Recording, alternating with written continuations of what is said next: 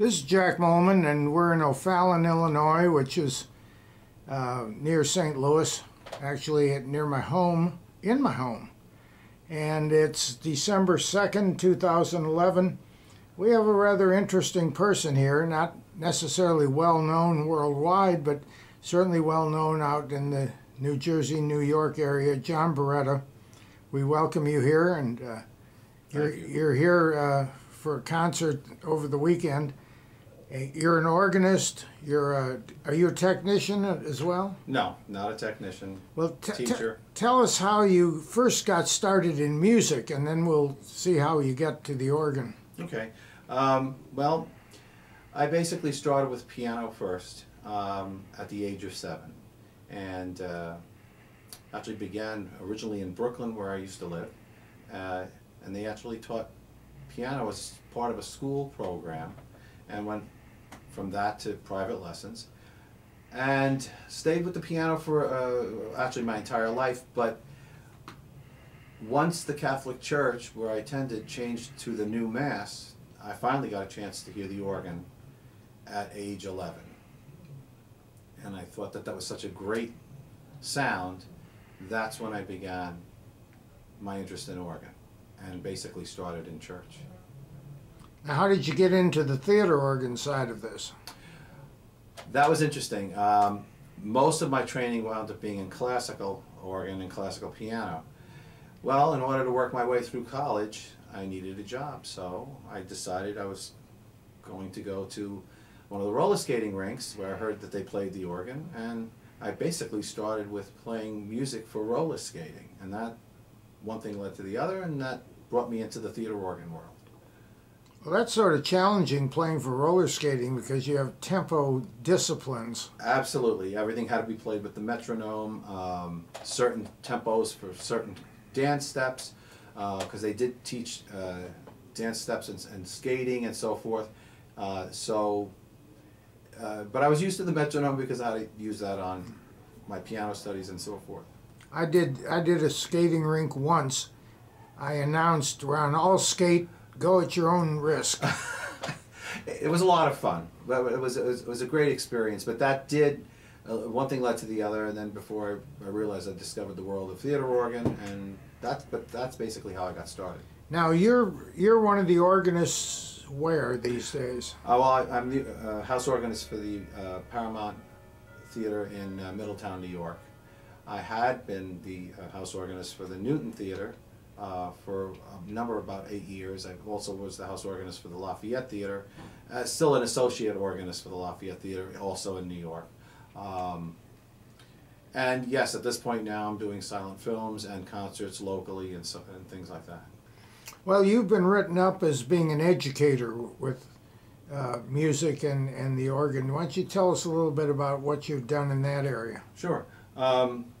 Well, I spent 30 years as a high school band director, but being an organist as well. Once I got involved with the American Guild of Organists, I wound up going on their board, and also going on to the New York Theater Organ Society board. What I kept hearing from both sides was we would like to attract more young people to this. Having a dozen or so private students, all teenagers and so forth, which basically came from them seeing me at the theater at the church, I guess I offered something different to these two organizations, and I just felt, you know, we need to bring the organ to the kids, because there is an interest there, but it has fallen out of the mainstream. So I guess I used a lot of my skills, and I guess trying to be as persuasive as possible,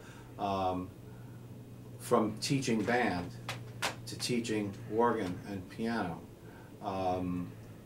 So what we did, together with the Garden State Theater Organ and the New York Theater Organ Society, we purchased a touring organ, and we would actually go to schools, and I would do concerts that presented both classical and popular organ music to basically the music students in the school. And what would happen was very unique. For most of them, they've never seen anything like this before, and or it was so old it's new again. And we began to find what I had suspected, and that was that there is an interest. They just don't know it exists. So one thing led to another. Through donors and of monies and so forth, an organ was installed in Roosevelt High School up in Hyde Park, New York. A larger 3-manual Allen theater organ. And what we've done is we've actually started an organ curriculum. There's about a dozen or so students studying organ with me, and I understand there's a waiting list.